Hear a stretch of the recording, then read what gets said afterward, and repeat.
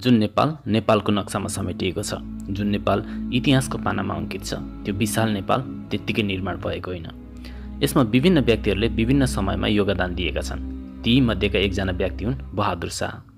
बहादुर शाहको जन्म विक्रम सम्वत 1814 मा भएको थियो भने मृत्यु विक्रम सम्वत 1842 मा भएको। prithibinaryan शाहका माइला छोरा र राजनीतिज्ञ थिए बहादुर शाह। पिताको सपना साकार पार्न पश्चिमका राजा रजौटाहरूको समाप्ति यिनको चाहना थियो। भाउजू राजेन्द्र लक्ष्मी र भतिज रण बहादुर शाहको अनेकौं षड्यन्त्र र दाउपेचको शिकार यिनी बन्नु परेको थियो। तापनि राजेन्द्र लक्ष्मीको मृत्यु विक्रम सम्वत 1842 पश्चात निर्वासनबाट फर्केर नेपाल एकीकरण अभियानमा योगदान दिए।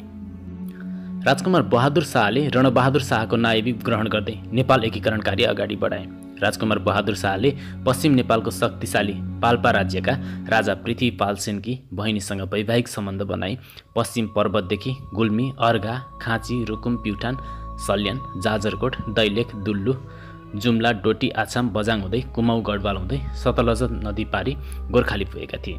नेपाल एकीकरणको अभियानमा बहादुर शाहको नेतृत्वकाललाई स्वर्णकाल मानिन्छ।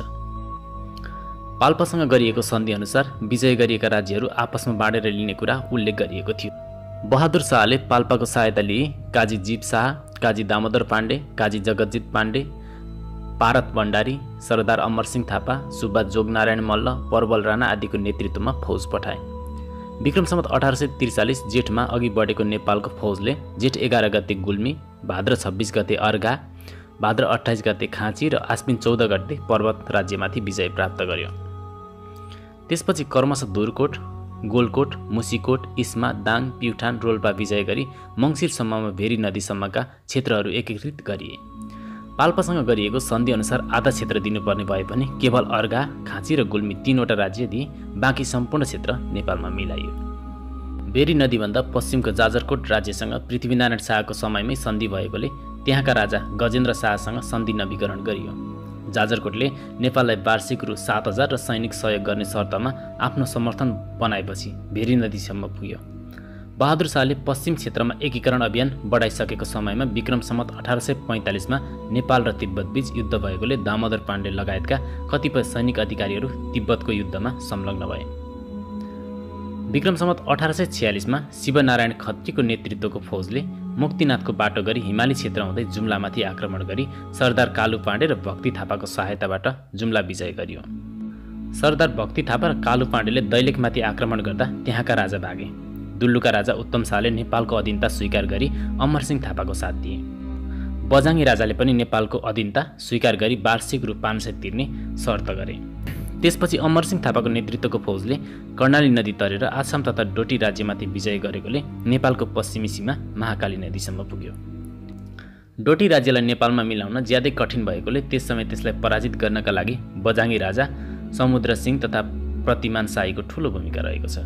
राजा रण बहादुर शाह 18 वर्ष पुगेका हुनाले दरबारमा चारटुकार एकीकरण विरोधी भारदारहरूले बहादुर शाहका विरुद्धमा राजालाई उचाल्न थाले।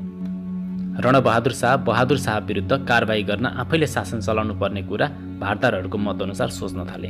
रण बहादुर शाह आफ्नो पुनः राज्याभिषेक गराउन चाहन्थे। गुल्मी राज्यलाई स्वतन्त्रता दिई साला सिद्धि प्रताप शाहलाई राजा बनाउने, विदुर शाही र शेरबहादुर शाहीलाई चौतारिया पद दिने, कान्तिवतीलाई सकार्ने जस्ता कुरामा विवाद हुँदा बहादुर शाह र रणबहादुर शाहको मनमुटाव भयो। परिणामस्वरूप बहादुर शाहले आफ्नो नायब पद त्याग गरी धर्म कार्यपट्टि लाग्न थाले। त्यसपछि रणबहादुर शाह नेपालको सर्वोच्च भए। बहादुर शाह जस्ता वीर र सुझबुझपूर्ण नेतृत्व क्षमता भएका व्यक्तिलाई रणबहादुर शाहको लहडबाजीमा जेलमा हाली मृत्यु गराइयो। बहादुर शाहलाई विष्णुमतीको छेउमा बन्दी बनाइएको थियो। उनले बहादुर शाहको टाउकोमा उमालेको तेल खन्याउन लगाए। बहादुर शाहकी पत्नीलाई दुर्व्यवहार गर्न लगाए। उनलाई भय नभएका कुरा सुनाएर दिक्क पारियो। उनलाई राजेन्द्र लक्ष्मीलाई खानामा विष मिलाएर हत्या गरेको जस्ता आरोप समेत लगाइयो। उनले बन्दी अवस्थामा खान र सुत्न, मनमा लागेको कुरा भन्न र आफन्तसँग भेट्न समेत पाएनन्। विक्रम सम्वत 1854 असार 15 गते बहादुर शाहको मृत्यु भएको घोषणा गरियो। चीनमा उनको मृत्युबारे खबर गर्दा छिरौटीले मरेको, भारतीय कम्पनीलाई लेख्दा सिकिस्त बिरामी परेको जस्ता प्रतिवेदनहरू सार्वजनिक गरियो।